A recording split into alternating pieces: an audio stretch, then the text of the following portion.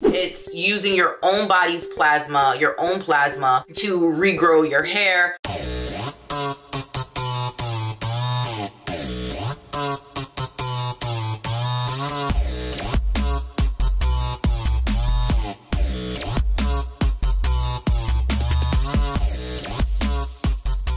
Hey baddies, so today we're going to talk about one of the leading cosmetic treatments for hair loss and hair regrowth out here today. I mean, it's like the gold standard right now, and a lot of hair loss practitioners, dermatologists, hair care professionals, whoever, you name it, they are swearing by this particular treatment. And drum roll, it's called platelet-rich plasma for hair loss, or PRP. Now, PRP is known for doing a lot of things for a lot of different conditions. It's a treatment for a lot of different things, but specific to hair loss is what I'm talking about PRP for today. So let's talk about what PRP is, okay? PRP stands for platelet-rich plasma.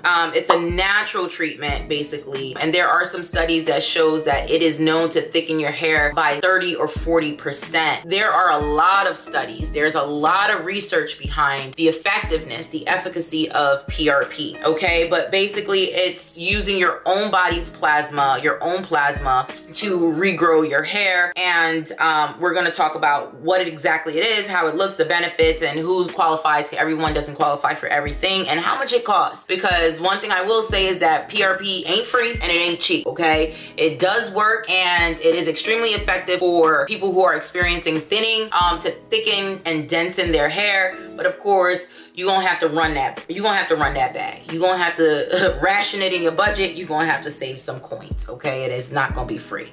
So looking at my notes without reading everything, basically PRP is when they take a blood sample, small amount of blood from you, and then they isolate the plasma. They then, once they spin it in a spinner and they isolate that plasma, they re-inject it back into the hair follicle so that it can stimulate hair growth. So how does that work, right? Like, what's the mechanism of action? You're gonna hear that word a lot on this channel, or the science behind it. So plasma is used for hair growth because it contains growth factors, which can stimulate the cells in the hair follicles to promote new hair growth. It increases blood flow to the hair follicles. And then of course, it's a concentrated amount of growth factors that is re-injected back into the scalp, which is gonna improve thickness and density. And so who qualifies for PRP? Qualify for PRP for the most part if you're experiencing thinning, if you have androgenetic alopecia, and other non-scarring forms of alopecia. I talked about it before, scarring and non-scarring alopecias. Alopecia can be broken down into two groups. Let me step back and say alopecia is hair loss. Whether it's mild, moderate, or severe, whether it's transient, meaning it's like postpartum hair loss, meaning you're only losing it right now because you just gave birth to a baby, and all the hormonal changes, the hormonal dips, and the stress to your body is only temporarily contributing to this, and it can and will grow back depending on what you do and how you sustain it. Hey baddies, it's your girl Bevy, and I'm interrupting you really quickly because I have to ask this very important question. Why am I not at 100K subscribers yet? Let's keep it a buck. I'm giving you real content. I'm dropping game for free,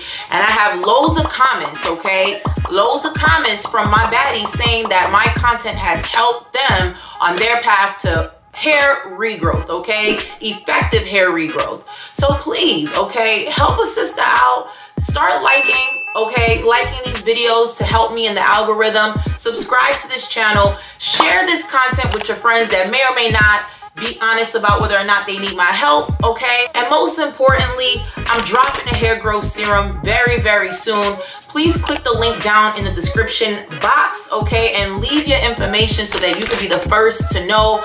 I'm about to turn the hair loss treatment, okay, space upside down on its head, because the gatekeepers don't look like me, and I'm about to fix that, okay? I'm looking out for your interests. I'm really helping you because I really care. This is my mission, and I need your support. So that's all I had to say, okay? Continue on.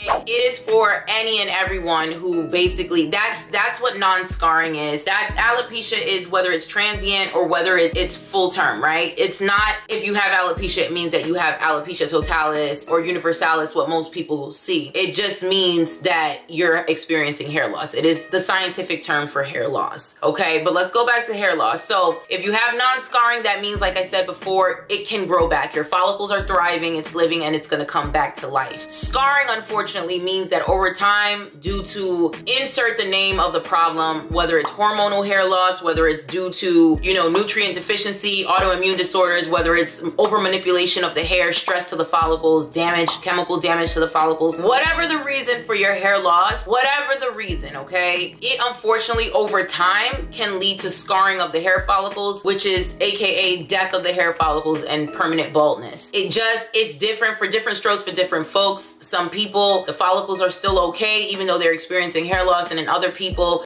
they can be more genetically predisposed to scarring alopecias, like CCCA, which you'll see at the top of the crown, and some traction alopecias can be, meaning, you know, some can be scarring, some can be non-scarring, meaning if you're losing your edges because the baby snatched the edges, that's non-scarring. But some scarring it can literally mean that you're going bald on your edges because of over manipulation, because of genetic predispositions, because of all the things I've mentioned before and more that I haven't even mentioned. So I just want to quickly describe the difference. So PRP is for you if you have non-scarring alopecia. How do I know if I have non-scarring alopecia or scarring alopecia? Well, I'm glad you asked. Click the link below in the description box to find out what type of hair loss you have and if PRP is right for you.